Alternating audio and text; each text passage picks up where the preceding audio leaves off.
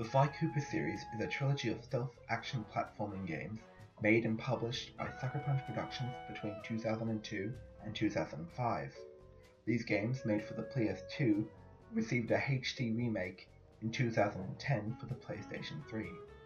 In these games, the player takes the role of Sly Cooper and his best friends, Bentley, the brains of the operation, and Murray, the brawns of the operation, as the trio travels the world committing heists in order to gain wealth and protect the Cooper family legacy. The three games follow the three different adventures of the group, with the first game having Sly battle against the Fiendish Five and their leader Clockwork, an immortal mechanical bird who has fought against the Cooper family for generations. In the second game, they prevent his resurrection by the hands of the Claw Gang, and in the third game, they expand the team in order to steal back the Cooper Vault from Dr. M, a previous partner of Sly's father. In this video, I will discuss my personal attraction to the series using Jung's theory of wish fulfillment and Lacan's theory of desire. Jung's theory of wish fulfillment in essence claims that humans express themselves in a way that exposes their deepest desires.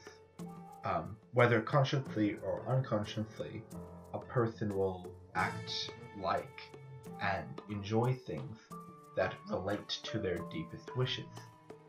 For me, one of my deepest childhood wishes was to have really good, close-knit friends, as I struggled with some mild bullying and just generally not having people interested in the same things I was interested in, leaving me largely alone.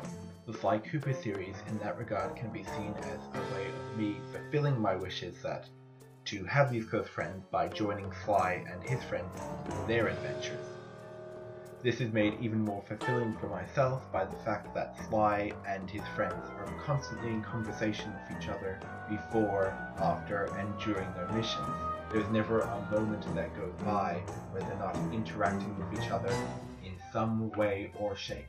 Each character also has a clear personality, distinct to themselves, and separate from my own. Sly is cool, calm, and collected, Murray just enjoys eating and fighting, and Bentley is panicky, nervous, but incredibly intelligent.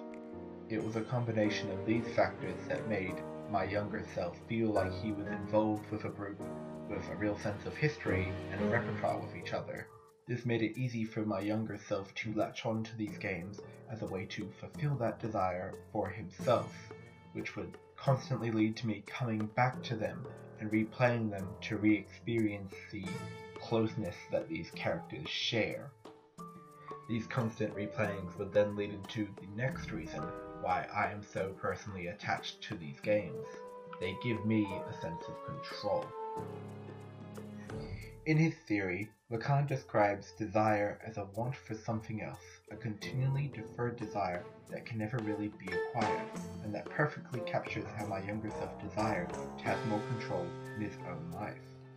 Being forced to complete tasks in class that my younger self found unenjoyable and boring, combined with no way to stop the bullying that affected him daily, my younger self found comfort in how his mastery of the Sly Cooper games granted him some semblance of control. Due to my skill, the challenges that the game puts forward towards me were easily beatable. This was greatly enjoyable to me, as even though I was being attacked by these games, they had no way to stop me. I knew exactly how to handle every enemy, how to beat every little mini-game, and I knew exactly what I needed to do to beat the game. Despite the game's attempts, my skills granted me a complete control over everything that happened, and nothing presented to me would change that. This is why the first game in the series is my least favorite, because of the different style of gameplay, and due to the fact that I haven't played it as much, I don't have the same level of control with it.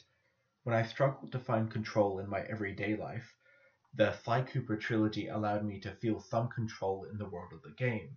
I was no longer at anyone's whims but my own, and anything that attempted to push back or attacked me, I could easily handle.